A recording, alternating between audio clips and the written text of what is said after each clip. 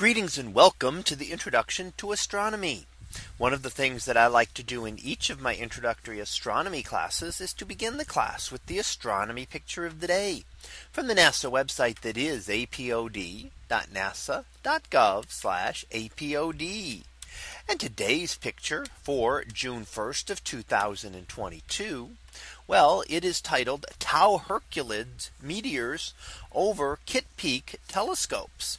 So what do we see here?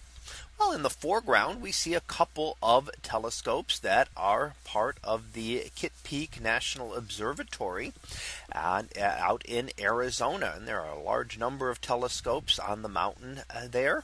And that is it turns out to be a very good site in terms of the weather and dark skies that are there for astronomers being able to observe the universe.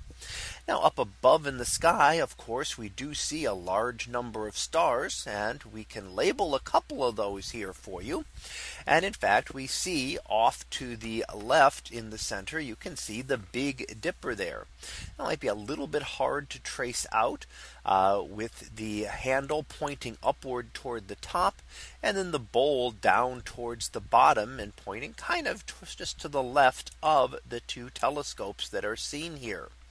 And that is one of the objects. The other is the constellation of Hercules, which is labeled towards the top up above the telescopes.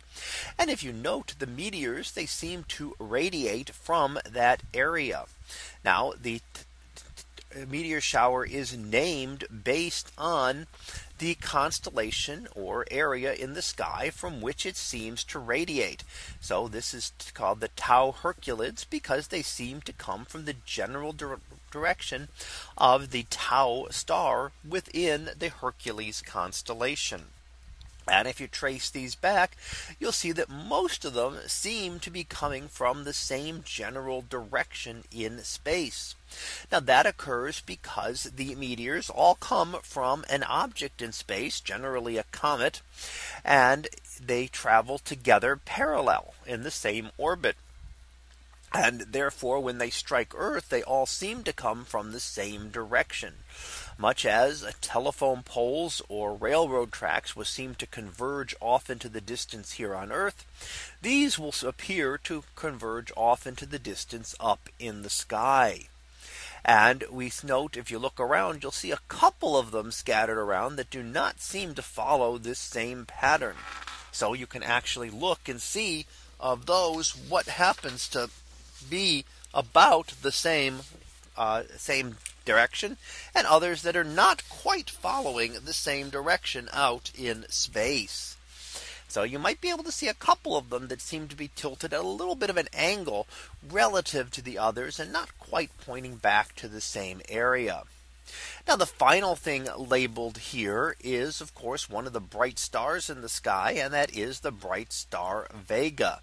Vega, one of the brighter stars in the sky in the late summer and summertime in the fall, is one of the brighter stars in the sky. And we see that labeled here off to the right hand side of our image.